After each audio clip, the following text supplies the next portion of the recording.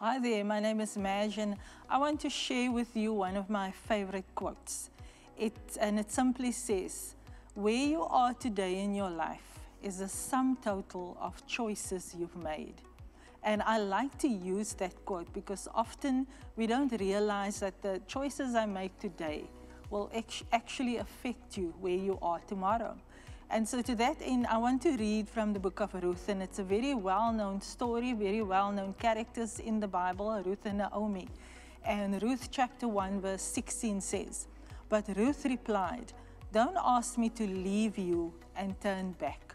Wherever you go, wherever you live, I will live. Your people will be my people, and your God will be my God.'" And here, Ruth made a decision. You see, if you know the story of Ruth and Naomi, they were a mother-in-law and a daughter-in-law, mother and daughter, and both of them experienced tremendous loss. They both lost their husbands. And Naomi decided to go back to her home country and to leave where she is and then go back. And so Ruth was placed before a choice in her life. And the choice she then eventually says to her mother-in-law, "Please don't ask me to leave you and turn back." Because what Naomi was doing was begging her, "Please, you are young, go back to your family, stay here. You don't have to come with me, so turn back." But Ruth says, "Wherever you go, wherever you live, I will live. Your people will be my people."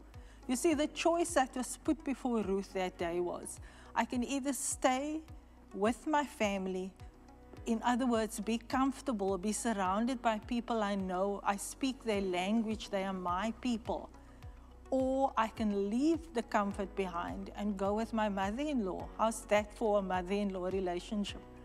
Go with my mother-in-law to her country, to her people, to a people I don't know, and serve a God. And so let go of the gods and the God that I knew and the culture I knew, and then take hold of the God that's my mother-in-law's God. And so that was the choice she made. And so we see that she chose to go with Naomi. But she also says, "Your God will be my God." And I thought about this, and the fact is that Ruth made a statement because she's been in a relationship with her mother-in-law. She has seen her mother-in-law's God. And she's seen the relationship that her mother-in-law has with the God. And I'm sure that she's made that decision a while ago, and she said, "You know, because of your relationship, because you serve God, I want that myself. I see where I'm coming from. I don't want that anymore." And so she chooses God. And I want to ask you today, what are the choices you have to make in your life? What are the things that you have to let go?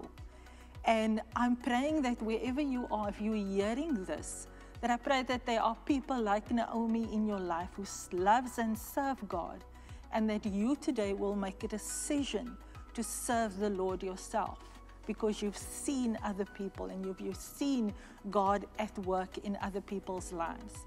And if you know the story of Ruth and Naomi, we know the ending, that Ruth eventually settled down in the land, in a new land with her mother-in-law Naomi, and she met Boaz. She met her husband, and they settled down and got married. And it's one of those beautiful stories in the Bible with a beautiful ending. So today I want to ask you, each one of us will face choices that demand commitment out of the ordinary. And the question is clear.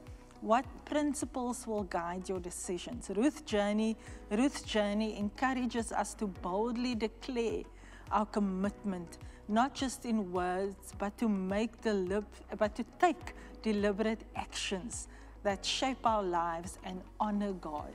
I pray that today that your choices and decisions and actions will always honor God, and that you will choose God for yourself today, just like Ruth. Let's pray. Father God, I thank you. I choose you today, Lord. I pray that those that hear this word will also choose you, Lord. I pray that my life and the choices and the actions I take on a daily basis will honor you. So bless me, Lord. Thank you for who you are in my life, and thank you for what you're doing in my life. In Jesus' name, amen. Thank you for joining us today. And if you're not subscribed to our YouTube channel, click subscribe.